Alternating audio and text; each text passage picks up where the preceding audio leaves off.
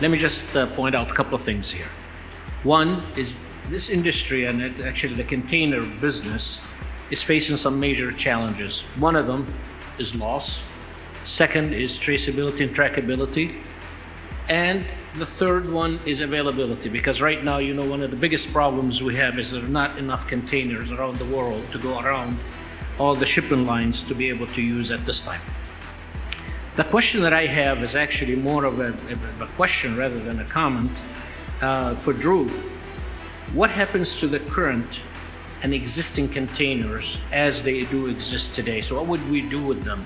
Has there been any thoughts to recycle or to redo or regenerate these containers to become a lot more efficient and more, maybe in your concept, more flexible to be able to collapse in such a way?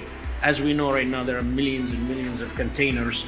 In Jebel Ali alone, if we were to actually stack all the containers and put them right behind each other, they actually be able to circle the earth around 6 times as many containers as they have that they do per year.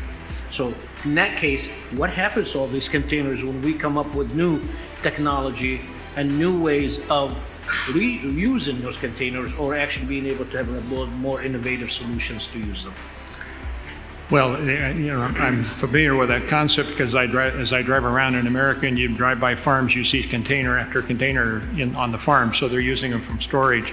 We've looked at retrofit, and it's a difficult concept for us at this point in time because our collapsible containers are built with panels. We don't have a continuous steel side like you do on conventional containers.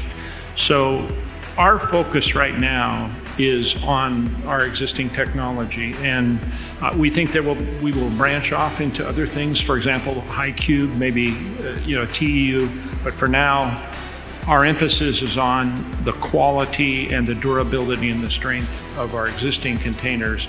I don't have a solution other than building houses, which is happening in America a lot. I don't know if it's happening here, but that's where we're at.